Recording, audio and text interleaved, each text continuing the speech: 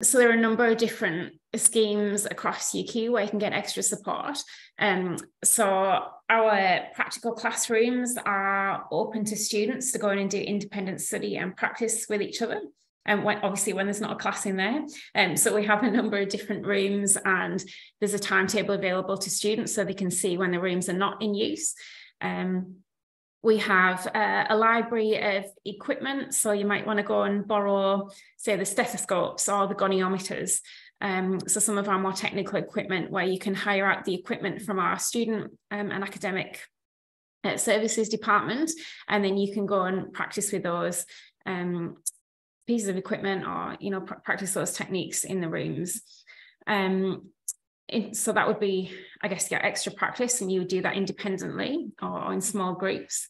A number of the more senior students act as tutors as well. So this is done informally. It's not really arranged within our physiotherapy team, but a number of senior students also offer tutorial support.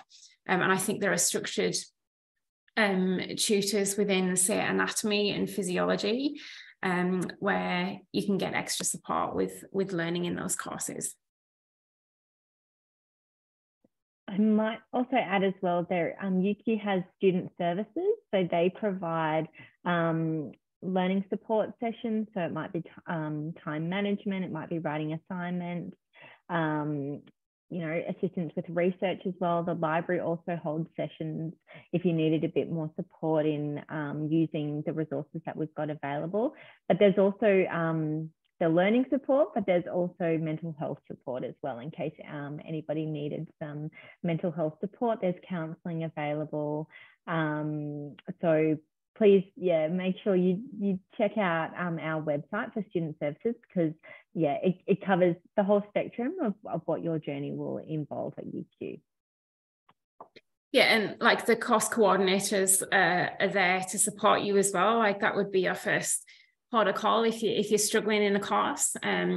So within physiotherapy, you've obviously got course coordinators. You then got year level coordinators, who are the next step up if there's an issue that's impacting your performance or your ability to study in that particular year. And then you've got your program directors as well, which is myself for the master's program. And then we have another program director for the undergraduate program. So there are certainly different levels of support across the program. And then we've got our head of physiotherapy, who again is the next step up. So depending on the concerns that you have and whether or not you have a particular issue that's affecting either your performance in a course or across the year or semester, or maybe your ability to complete the program, then we'd refer you on to the relevant person for help and support.